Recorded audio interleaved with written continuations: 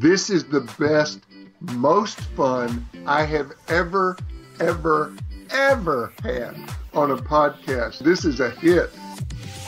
This is Business Done Differently, a business show unlike any other with your not-so-typical host, the man in the yellow tux, Jesse Cole. Multitasking, Lee. What is your opinion on multitasking? Well, I think it's absurd. Multitasking to me is being able to do a lot of things at the same time badly. So that's what it is to me. Focus on one thing at a time where thought is required is the way to be successful. Excited to have Lee Cockerell on the Business Done Differently podcast. Lee is the former vice president of operations, Walt Disney World Resort. He led a team of over 40,000 cast members, and he's the author of some amazing books that we use here with our teams: Customer Rules, Time Management Magic, Career Magic, and Creating Magic. And Lee, you just passed over 1 million downloads with Creating Disney Magic podcast. Congratulations. Excited to have you on the show. Yeah, that was great. I was wondering when we were going to get there, and my facilitator Jody said we hit it last Tuesday. That's an unbelievable accomplishment, but I'm impressed by you continue to work very hard even after you're retired. I don't think it's a retirement, is it, Lee? Well, not really, but at work you got to say I enjoy it. So I was terrible at golf, so people ask me why I speak, and I say because people clap. So that's the main reason. I love it. Well, excited to have you in the show, and we're going to start here with our first segment.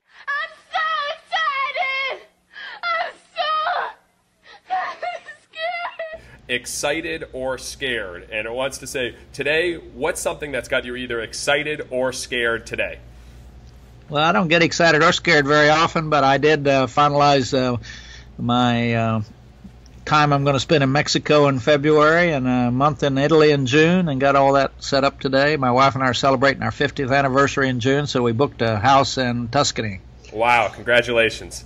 Awesome. Yeah. Outstanding. Beautiful. Well, Lee, now it's time for story time. Those were the days. And, I know you've shared your story with a lot of your listeners before, but, what's your story, and how can you share it in a way that can provide some lessons for our listeners? Well, my story is probably I surprised myself. I achieved about 20 times more than I ever even thought I could. As I told people before, I grew up on a farm in Oklahoma. We didn't even have indoor plumbing. My mother was married 5 times. I've been adopted twice, got my name Cockerell when I was 16. One of her husbands had money, so I got to go to college, but I forgot to go to class. So I flunked out, went in the Army. When I got out of the Army, I got a job at the Washington Hilton, and that started my career. And 35 years later, I was running Disney World. So that's my story. Wow, amazing. And I know there's a lot more to it, but you definitely condensed it. Now, other than obviously your story is remarkable on the accomplishments that you've had and how much you've risen up, but what's a business story or someone's story that inspires you? Well, I think even for my career, Bill Marriott and Walt Disney both were some of the nicest. I didn't meet Walt Disney, but Bill Marriott was one of the nicest people ever. I joined Disney or Marriott when they had 32 hotels. Today they have 6,000. So you can imagine it was a small company. My friends at Hilton told me not to go with Marriott. They're never going to be anything. They're never going to be a big company. And wow. I did join them. We used to see Mr. Marriott frequently. He would come and visit us, and I spent a lot of time with him. And, just to see that success from one generation. He became president when he was 32 and retired when he was 82. He ran the company for 60 years or 50 years. And just to see that, and he's one of the most humble, nicest people you'll ever spend any time with. And I like to see that from somebody that's got so much money and so much power, but he was always nice to everybody. Now, obviously just being nice and being humble, but what else made Bill Marriott such a great leader? Well, he was pretty relentless. As I always tell people, and he was very focused on the basics, and I think he always remembered the basics of friendliness, cleanliness, courtesy. Those were the things he pounded on all the time. When you think about a hotel you want to stay in, your friendliness and cleanliness are 2 of the big things. And systems. I mean, he had systems in place that made sure that we were able to actually perform every day the same way, so the guest had consistent service and didn't get any surprises. And he was a tough taskmaster. He really he let you know when he wasn't happy about something. Now, did you see him change at all throughout the development working with him? Obviously, 50 years in the business. How did you see him develop and change? I never saw him change from how he treated people. Wow. I'm sure he had to surround himself by a lot of finance people and development people and all that, but I never personally saw him change a bit from being just, and I think by, you are who you are, and he just kept being that kind of person. And I put in my last book, Career Magic, I said, when you become a big deal, don't. And That's great. he was a big deal, but you would have never known it. It's amazing. Now, I really want to move into the other segments, but I believe so much, you became a great leader, and I think it's so much by the people you surround yourself. And while you weren't able to surround yourself with Walt Disney and you weren't able to meet him, how did his leadership kind of continue on after he passed? Did you feel it throughout the organization? Well, yes, I say Walt Disney said the same thing as Bill Merritt. He said, if you guys will just keep it friendly and clean after I'm gone, everything will be fine. And, you think about the basics in life, and I think so many of us forget the basics. Just like basics we think about for raising our children, courtesy and, honesty and integrity. And those are the things that make you successful in life. And so he had a lot of courage. He took huge risks. Mm-hmm. That's something I admired about him. I don't know if I would have had the guts to do that at that level, but he mortgaged his house and he went bankrupt a couple of times and picked himself up and just kept going, and that's pretty amazing. That's what you see in a lot of these people that started those big companies in the late 20s. Bill Merritt started them, Walt Disney started them, Ryder Truck started them, and these guys started these businesses just to eat dinner and survive. And they worked so hard that today they're still standing. Conrad Hilton started in 1923, same thing. So wow. Kind of the same hard work and relentless, staying on track. And it's amazing too that simplifying the friendliness and the cleanliness. It's so simple, but why can't everyone do it? I mean, how many times do you go into restaurants or other stores and there's trash and it's just dirty and they didn't care about it? It's everywhere, and the two simple things have kept two of the most long-standing successful companies. Sounds easy, but very few companies are doing it.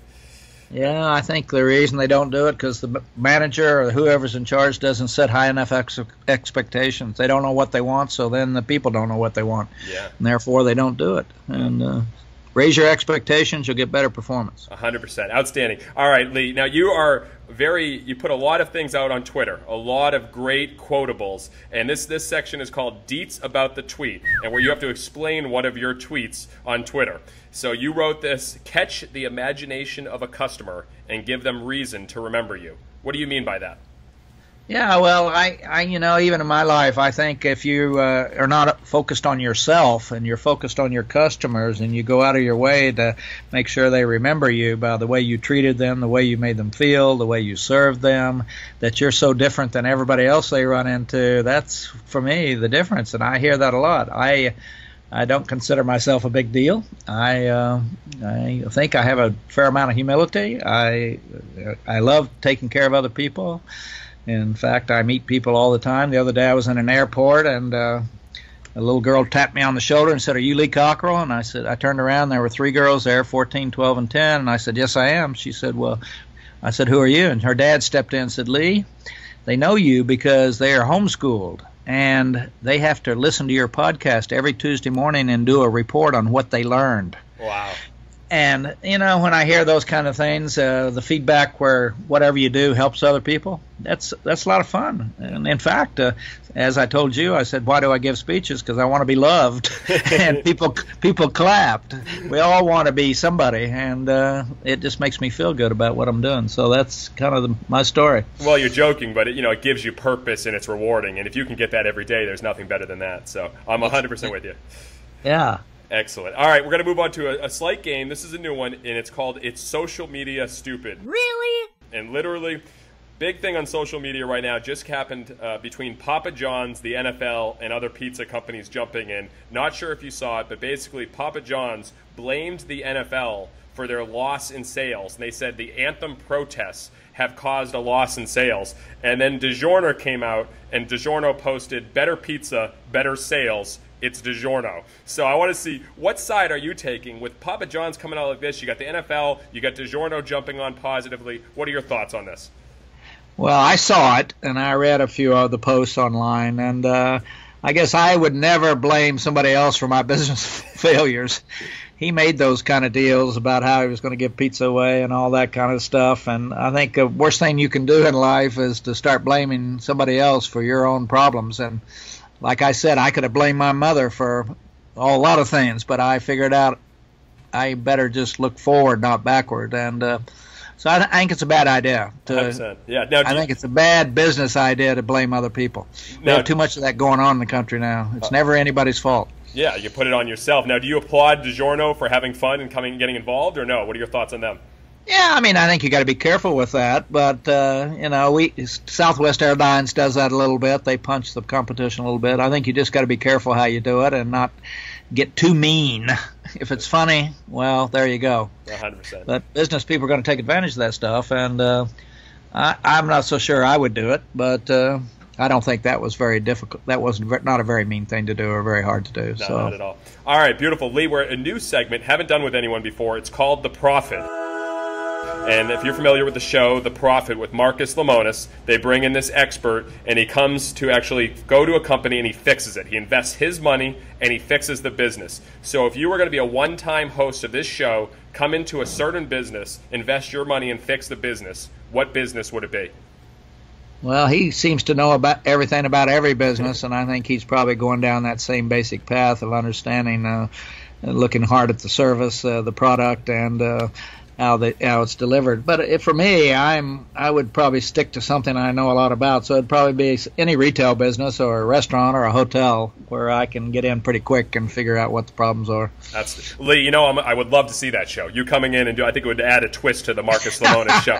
So I'm going to see if we can make that happen. I kind of do it every time I go out to dinner. I say, wow, I could fix this place in about 1 week. Yeah, we just need a camera. It's they had John Taffer out there, Marcus Lemonis, and now Lee Cockerell taking over. So we'll look into that. Excellent. All right, you passed the profit. I like that. Now we're going on to the Culture Club.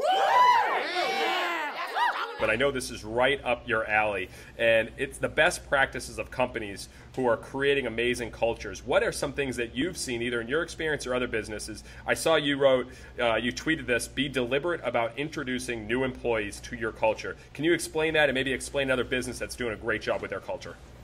Well, yeah, I mean, I could give you 3 kind of perfect words to remember for every business out there, and that's the companies that are great.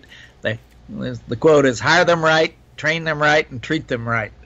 And, when people do that, and the culture is about treating people right and making everybody feel special and making sure everybody's getting the right training, development, so you can build their self-esteem and self-confidence, make them believe in themselves. But if you don't hire the right people, you're already behind the 8 ball. And that's the most important thing any business can do is hire them right. Because when you hire people with a great attitude and right, even if they don't have the skill, they got the right attitude, passion, and you can train them and they'll be great. And then make sure you train them. Education is probably the most important thing we miss out on so much. It's the door that unlocks the future is education, and then treating people respectfully and right. And there's a lot of that not going on very well in America.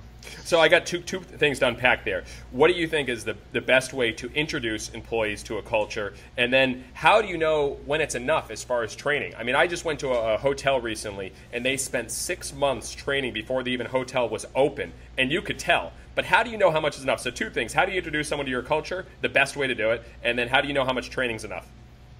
Well, I think introduced to your culture, it's the leadership at the top. I mean, we at Disney, we have 8 hours of introductory cult traditions where you hear for 8 hours about the company, what we're trying to achieve, our expectations, the history of the company, how we treat people, what our expectations are around how we treat people, honesty, integrity.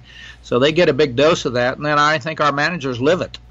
Every manager out there, they're going to see the manager practicing those same things. So it's a matter of, as we said, leadership starts at the top. It's like it rolls downhill. And I would say that is the main thing you got to do is be clear. Clarity of expectations and making sure people understand what they're getting into before they take the job. And I don't think a lot of companies must do that very well. And the other question was what? How do you introduce someone? What's the best way to introduce someone to your culture? Yeah, well, I think that is you've got to know what you got to know what you want, And I don't even know if a lot of companies know what they want. And I tell people all the time to write down your expectations. It might be 6, 10, 12, and go over those with every single person. And we do that at Disney. And at the end of those sessions, about 25% of the people get up and walk out and decide they don't want to work for the company because they don't like the level of expectations we have about excellent performance. And you probably see that as that's probably a good thing. If people are leaving right there, it's great. Perfect. Yeah, we love it. It's like Zappos paying people to leave after their training, and I think very few people do that. Yes, exactly. Exactly. Good analogy. Yeah, and good comparison there. Yeah. Excellent. All right, now to a game, and this game is called Love It or Leave It. So basically, I'm going to give you a name of a business, and you got to say whether it's a business you love or you kind of push it aside right now. So basically, if you're kind of going in to invest in a company, do you love it or should you leave it? So we'll start right now with Under Armour, which obviously has had some huge losses recently. Yeah, I have one Under Armour shirt. I don't know much about it. I personally don't buy it. So that wouldn't be anything I'd invest in. My old ragged T-shirts are just fine. All right, Under Armour. So now American Airlines. American Airlines, I have gone online and I've personally said that I'll never fly American if I can miss not doing it. They messed me up twice, cost me $1,000 once, and the last time they almost made me lose my flight because of the way they treated me with arrogance at the gate. And I actually posted on that I think they got serious problems with attitude and reliability. Wow. So that's my problem. So who is your airline if you're not American Airlines? Well, I fly two, mainly, Delta and Southwest. Okay. And Southwest, when I know I have to get there, I fly Southwest. If there's weather or winter, because they hustle, they get the plane in, they get it out, go on time. You come in late and they go out on time anyway, and make it. So I like the employees' attitude and how much they love their company, and that transfers into how quick they can turn a plane around. Outstanding. I'm still blown away by all the airlines that they think selling you credit cards in the middle of your flight is something that the customers want. That's amazing. Annoying. No one wants that, and they're going through and doing it, and it's just crazy. It's so short-term thinking, in my opinion. All right, so moving on. Airbnb. Airbnb, I have not tried one. My son is a big user. I suspect we will. I think it's a great concept. I think they're just going to have to watch that they've got some kind of way they inspect these places and figure out that they're good. My son had one in Japan, which was a total disaster, dirty, filthy place. So I think the businessman probably is not going to go there, but families trying to save money, absolutely. So you're going with a love it on Airbnb? Yeah, I'll say I like it plus. Okay, beautiful. All right, LinkedIn. LinkedIn, I like a lot. I get a lot of business from LinkedIn. I have a lot of contacts with LinkedIn. I would say I have on average 10 to 15 people a day connect with me on LinkedIn. I have about 7,000 on there now, followers, and it's a good way for me to get my message out to business people and to also find help when I need it from somebody who's an expert. So I like LinkedIn a lot. Okay. I love you've actually set up a new category in this where it's love it and leave it. You're going like it with pluses, Lee. So I love this. You've actually defined the game in a new way. All right, I guess I can't love Airbnb till I stay in one. Probably. No, yeah. All right, final two here. Uber, I love. I use it all the time. I'll probably quit renting cars in a lot of cities because I just was in Nashville, used it 5 or 6 times, and it was perfect. They were on time. My wife used it the other morning. She pre-scheduled it to go to the airport, right on time. Great driver. Beautiful. Good. Love it. Strong love. Final one, Olive Garden. Olive Garden, my wife and I go to Olive Garden all the time because we like the soup and salad for lunch. And we love soup and salad for lunch, and I have spaghetti and sausage or meatballs. So I'd say on balance, I love it. Oh, outstanding. You think about companies, too, like Olive Garden. The things that people love, why don't they just amplify it? A lot of times they try all these other things, do what they do best, and love it. If it's the soup and salad, if it's the unlimited breadsticks, if it's the all-you-can-eat pasta, do more of it, It seems That's so all simple. my wife gets. That's Yes. all she gets every single time, and I always get spaghetti and sausage or meatballs. So Exactly. I know there was no grading on that, but I think you officially passed. I'll say love. We love it. We love it at lunch. Yeah. Beautiful. All right. Well, you passed to love it or leave it. Lee, you are flying right now with this. All right. We're moving on to different strokes. Now, what's one view that you have of a business or of business in general that's different than most people? My view of a business is different. I would say my theory on the businesses that are different are the ones who actually totally want to understand that everything matters. You know, when I look at a restaurant or a business or anybody I do business with, I'm always thinking, you know, they don't believe everything matters because they didn't answer the phone right, the parking lot was dirty, the trash was on the ground. I just did some work for a company in a grocery store business, and I found trash in every driveway, and I had a long talk with them about that. Everything matters for companies that are great. 100%. And until you believe that, you won't be great because you got to be upset about every little thing that's not perfect. So maybe a lot of people don't think everything matters, and they just focus on some things where the reality is everything, every impression, everything people sees, everything matters. Absolutely. That's who you are. Yeah. Excellent. Beautiful. All right. Now I'm going to challenge you here. This game is called Fail and Tell. Now, it's where a guest shares a failure in their business. Now, I know it's probably easy to go back to your hotel days or even your ones at Disney World. But how about a recent failure? Something either in your speeches or your podcast or a book potentially. What's something that you thought you failed at or you learned from? Well, I had some partners that I worked with, and we tried to do a couple of public seminars and sell tickets and get sponsors, and it turned out we didn't get much attendance, and I didn't really make any money on it, and it was kind of a waste of my 3 days. And I thought we would do better than we did. And I learned a lot about the difficulty of getting sponsors, and also that you think you're hot stuff, but to sell tickets and get people out there and reach people is very difficult. And that was a good lesson for me, and it just happened last week. Oh, wow. Yeah, we know all about that with owning baseball teams, the key to selling tickets. And it's obviously a challenge, but it's ironic. One of our last guests, Joe Calloway, said that was one of his biggest failures. They promoted an event like crazy. They put a ton into it, and they sold one ticket. So yeah, well, we spent $10,000-$12,000 on promoting it and sold a couple hundred tickets, but that wasn't nearly enough. Yeah, well, it's better than one, so I'm impressed, Lee. All right, moving on to one word. What do you think is the most important word in business? One word. Oh, I think there's only one word: trust. Ooh. I mean, for the employees, from the boss, and to the customer, trust.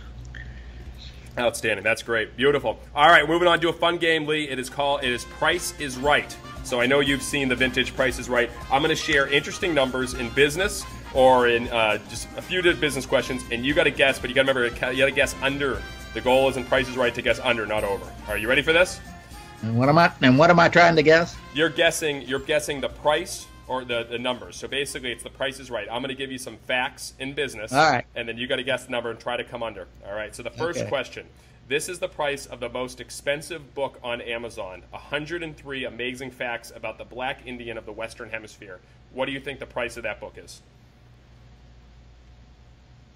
I would say $147. You're close. $250,000 that book is being sold for. Yes. Is that a collector's antique book or what? I think there's only a handful of them, and there might even be one, and it's sold for $250,000 on Amazon right now. So you were just a little bit short on your guess. That's interesting. I'm going to look that up and see when it was published. Wow. If you could sell a few of those, you'd be all set. So, yeah. All right. The average amount of money family spends on takeout food per year. Oh, gosh. Let's see. I would say about average family? Yes. $1,500. Oh, close. $3,008 a year.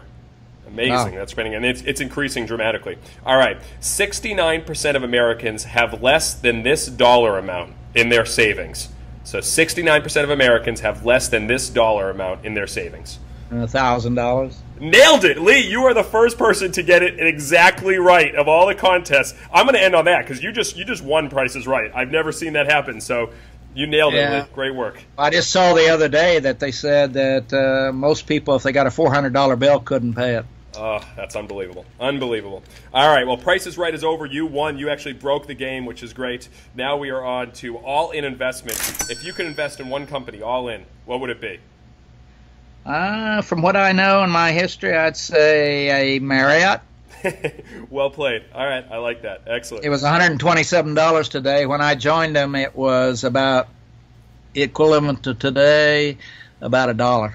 Wow, that would have been a good investment. Outstanding. Yeah. All right, Yeah. now the business cemetery next. A lot of companies have been joining the business cemetery. We just saw Toys R Us. Obviously we've seen all the other ones, the Blockbusters, the Circuit Cities. What company do you think may be joining the business cemetery next?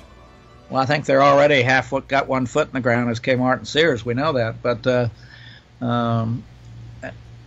I would have to think a little more deeply about food concepts. They're coming so fast. I see them closing every day. They open, and 3 months later they're closed. And so I don't know. But I would say, retail. It's going to be retail, and it may be. We know Kmart and Sears, but other retailers are going to be the ones going down, and department store kind of businesses, because we see Amazon's just killing everybody. Do you think Walmart's going to be able to stay up with them? Yes. Yeah. I think they'll cut out their niche, and I'm not sure Amazon can compete with the lower prices, and that's a whole market for Walmart is the lower prices, and they can really drive those down deep. Yeah, it'll be an interesting battle to see, and hopefully, some of these retail companies can either get picked up by them or helped out, because there's a lot of retail companies out there, and I'd be scared of Amazon and Walmart right now, so I'm with you. Outstanding. All right, tool time, Lee. We're on to tool time. What is one important tool that you have in your business toolbox, or that you think everyone should have in their business toolbox? Well, I think the one that's been most important for me is having the ability to be a good planner. And that's why I have you with my Samsung Galaxy 8 phone and my day timer, my day planner. Yep. That's what I use to not only look ahead to think about what I should be doing next week, next month, next year, but also to look back and think about every day what I didn't do so well yesterday so I can do it better next time. And so for me, planning is the name of the game. And that's where I get ahead of the game, I think, with a lot of people. I'm booking more and more business because I'm figuring out how to reach those people before they think about using me. And so I would say if you got good planning skills, and most people don't. Time management magic. It's all in the book. Now, do you look back at the end of a day and actually review your day on what you accomplished and what you still need to accomplish? Oh, every morning before I start the next day, I think about yesterday, what I could have done better, how I could have said that better, what I should have said to that client instead of what I said, what price I should have quoted instead of which I did. And I think a reflection is a very powerful way to make sure you don't make the same mistakes over and over, is to go back and think through your day. Even thinking about how I said something to my wife, I could have said it much nicer, and next time I probably will. So. Wow. All right. We're getting to the home stretch. A few more games, a few more questions. We're going to have fun with Business Jeopardy now. I'm going to give an answer, Lee, and you have to answer with a question. All right? We're going to have fun with this. So the categories are music, theme parks, which you know, hotels, restaurants, and books. So I think they're pretty in your sweet spot here. And the money you can wager is real money. If you get it wrong, I will collect it, and it will go to the good of this podcast. You ready? All right. Would you like to take music, theme parks, hotels, restaurants, or books? Which category first? Oh, I'll try hotels, I guess. All right. This is an easy one. How much would you like to wager? Oh, I'll wager $10. $10. The largest hotelier in the world, with now over 6,000 hotels. Who is it? What is Marriott? Nailed it. That was an easy one. You're $10 richer. All right, that was too easy for you. Now, music, theme parks, restaurants, or books? I'll go restaurants. Okay. This restaurant chain did $11.6 billion in U.S. sales, and it's ranked number 3 behind Starbucks and McDonald's. Starbucks and McDonald's. What is your wager? What is your wager on this one? I'll go $10. I'll right. be nice for you. Number 3. I don't know the answer to that. I don't think. I could say, I don't know. I'll pass. All right. It is what is Subway? Subway is the number 3. Yeah, are they? Wow. Yes. Yep. All right. Had no idea. Yeah, pretty impressive. How about theme parks now? You ready for this? We'll okay. Probably another $10 wager. You want to go higher? You know theme parks. 10's fine. All right. The 4th most visited theme park in the world. The 4th. I would say 1, 2, 3. Magic Kingdom.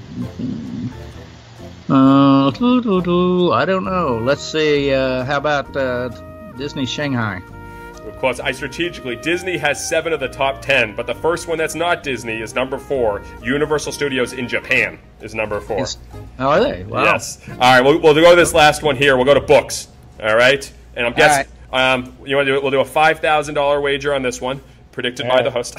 This author sold the most books of any other author in 2016 with 4.4 million books. Ooh. 4.4 million. Sounds like the Bible. I guess I don't. Let's see.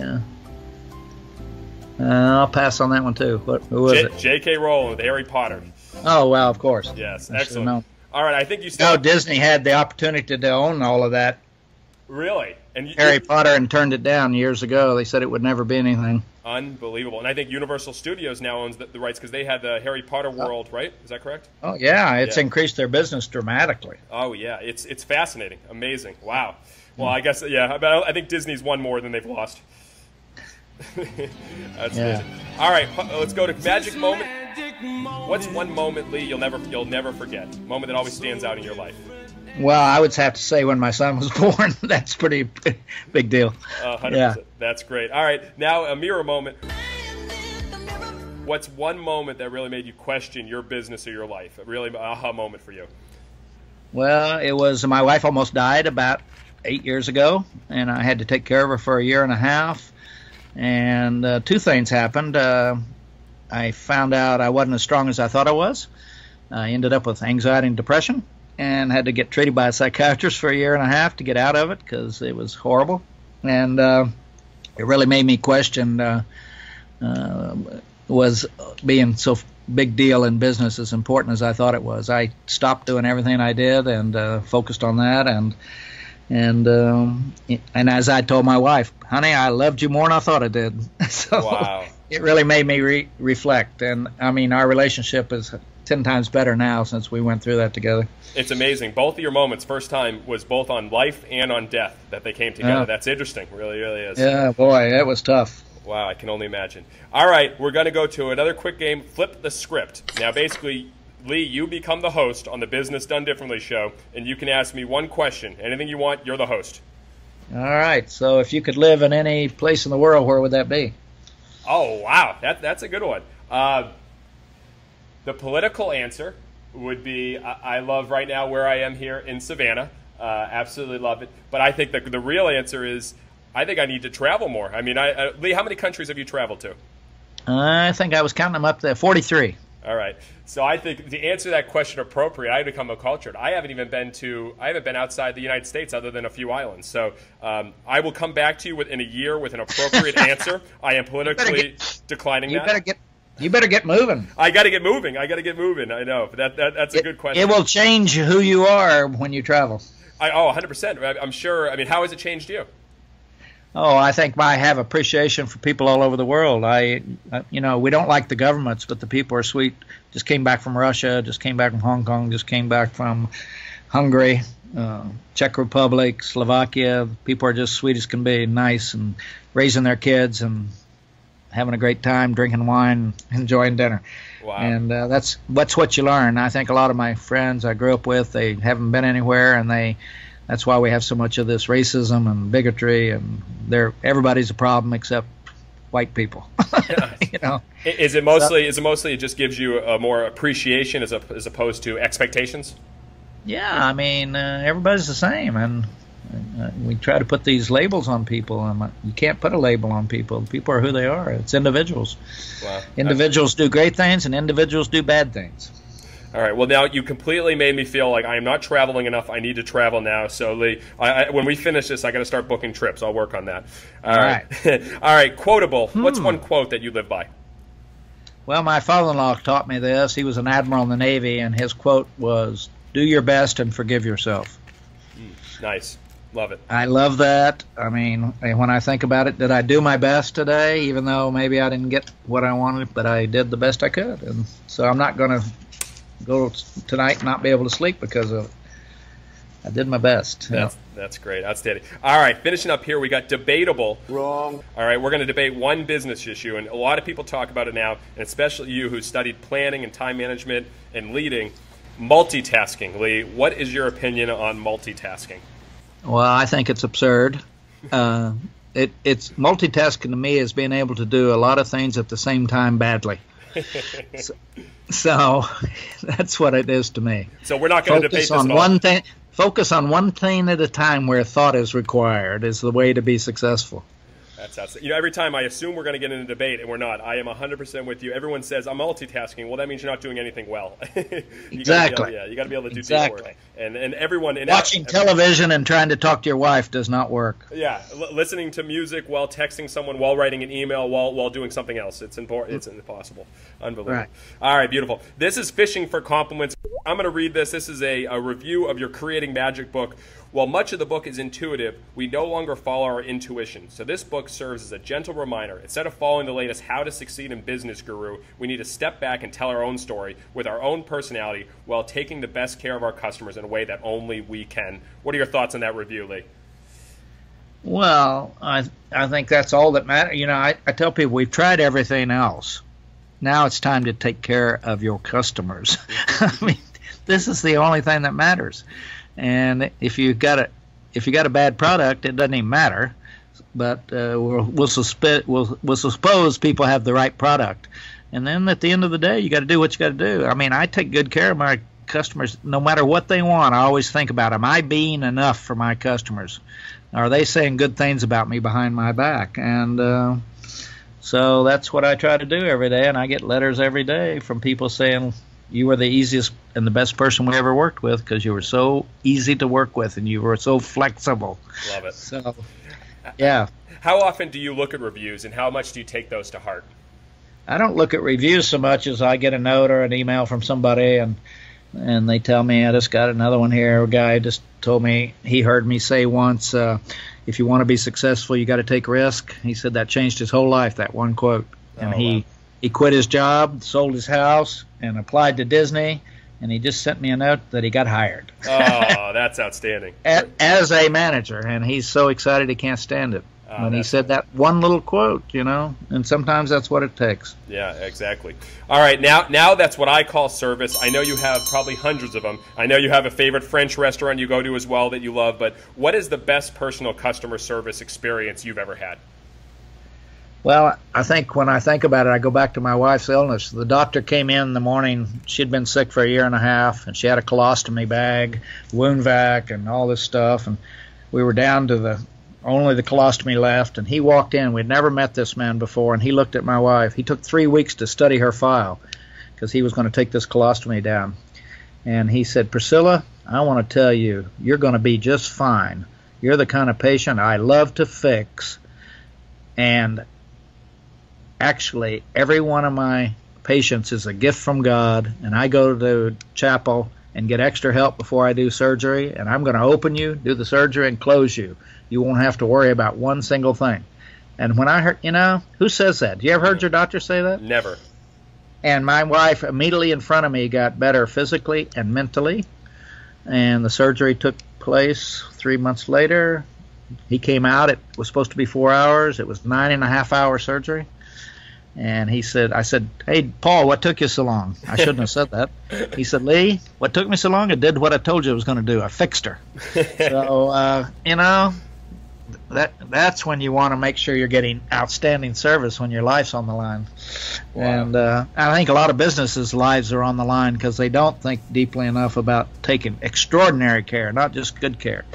And that's by hiring the right people, training them, and treating them right. And that's the way you get it done.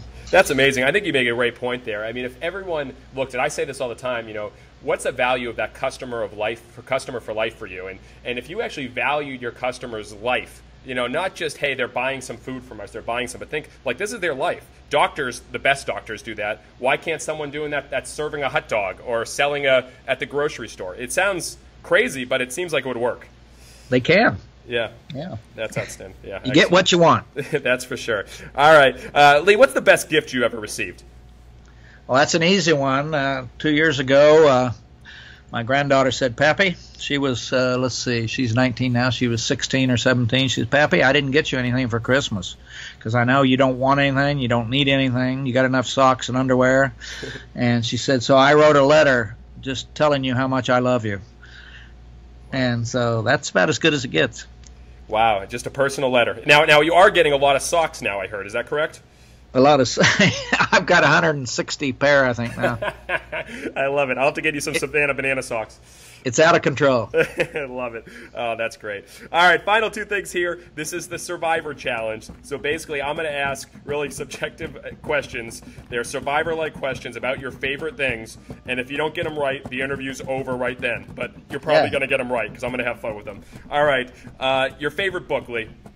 Well, I'd have to say it's my book, Creating Magic, because it's in 17 languages now. It just came out in Russian, and it's selling at the same pace after coming out 8 years ago. Sales have actually increased, so I love it. Power of word-of-mouth marketing. Love it. All right. Now, you can't choose yourself here, but the favorite author? I like Stephen Covey. He's the one that really caught my attention back in the late 80s about how to think about being excellent instead of just good. And so I like him a lot, and I was sorry the way he had the accident and died. It was terrible. Yeah. All right, your favorite business? Well, I'd say the hotel business. That was my whole life, and I love it. Excellent. All right, favorite movie? Maybe the favorite movie for you and Priscilla? Well, my favorite movie is Lion King because I thought it had a powerful story, and it's the first real Disney movie I saw. I'd never gone to those kind of animated movies. And I saw that, and it was so well done, and the music and the story, it was just I think about it a lot. It's a great, fabulous movie. You'll love this, Lee, but before every single game, we get a baby that's usually 6 months or younger, and we bring her family out, and we have the baby, we put the baby in a banana costume, and we bring the baby to home plate, and we put all the players on their knees with their hands up in the air and hold the baby up and say, "Na Savannah, na here." Exactly. That's how we start. It's called the Banana Baby. In every game, that's what launches the game. And I'll tell you, we win a lot of games at home, and I think it's because of the Lion King-inspired Banana Baby. So I'm right there with you. Every one of the people watching knows what you're doing. Yes, and they're usually laughing and confused all at once, so it's a win-win. Excellent. All right, two last two minutes. Favorite restaurant? Well, I have a new one in the last year. It's called Urbane 40. It's in Orlando. It's opened by the guy who runs the Moroccan Pavilion at Epcot. He and his son opened it. It's just outstanding. It's kind of got a great French chef. The food is so good. We go there like every other week. Outstanding. And your favorite color, Lee? It's blue. You know, everyone keeps getting this wrong. The answer is yellow. As I'm in a bright yellow tuxedo, Lee, no one gets this right. I see you are, and it looks like everything on you is yellow. That's for sure. That's for sure. All right, I'll still let you pass. That was great. Excellent. All right, the final four, Lee. This ends the show. Business done differently. What's something that you've done differently in your life to stand out? I think the thing I've done differently than I said, we need more teachers and less bosses. In my whole career, I've tried to be a teacher, to teach people instead of yelling at them, and to with my family and with my employees and leaders. And also, I think I really think at the end of the day, if more people would focus on teaching, we would just have better performance, better success, more people who are more successful, and less intimidated. Outstanding. All right, now what else do you think makes someone stand out in business and in life? Well, the advice my wife gave me probably 30 years ago, and I tell the people this, the main important thing I would say to everybody, be careful what you say and do. Everyone's watching and judging you. And we see that in the paper every day now. Yep. Be careful what you say and do, because it'll come back and bite you. Behave yourself. So what makes someone stand out is pretty much behave themselves? I mean, what are you saying there? Yeah, I mean, I think, you got to be careful not to tell inappropriate jokes, not to offend somebody, to be more... I mean, we're seeing it right now out of Hollywood and out of every major corporation. Executives being fired right and left. Kids getting on the internet and posting inappropriate things on Facebook and then not getting into college because the college checks it out. Be careful what you say and do. There's no files anymore. It's on the internet. And once it's there, you're stuck. 100%. Now, you've already given some great quotes that you live by, but if you were to say the best advice you've ever received? What would it be? I would say don't underestimate what you can achieve. Great. Really. Don't underestimate it, because I think that's most of our problems is, we had a bad life, so we think we can't be anybody. And, in fact, our brain is what's holding us back. We just don't realize we've got 40 or 50 years to learn and get better and be somebody. Outstanding. The final question here, Lee, how do you want to be remembered? I would say I want to be remembered as a person who helped people, that I was available, and that I helped people be better if they worked with me or were part of my family. Outstanding. And they had a better life because of it. Yeah. Excellent. Well, you certainly did that. Lee, you passed the Business Done Differently show, man. You offered some great advice, and you finished right there on you help people be better. And I just got to tell you, Lee, you are one of the most accessible business leaders out there. Sent you a letter. We connected on email, literally met you down in Disney, and I know you're doing that to hundreds of people. So for me and everyone else that you're helping, you're mentoring, and you're leading, thank you. You do an amazing job, and you really are making a difference in the world. You're welcome. It was fun to do this today. Outstanding. Lee, how can people connect with you? I know you have your amazing podcast, great books, but how can people connect with you? Well, anything they want, whether they want the podcast or books. The books you got to buy, and the podcast is free, and it's at my website, leecockerell.com. Outstanding. We'll put that in the show notes. Well, Lee, thank you very much. It was a pleasure, and congrats on everything you're doing and accomplishing. All right. You take care, Jesse. Excellent. Thank you. Thanks for listening to the Business Done Differently podcast. Make sure to subscribe on iTunes, and if you could leave a review, it would mean the world to me, especially 5 stars. But now, we're releasing episodes every Monday and Thursday, so stay tuned. But until then, stop standing still, start standing out.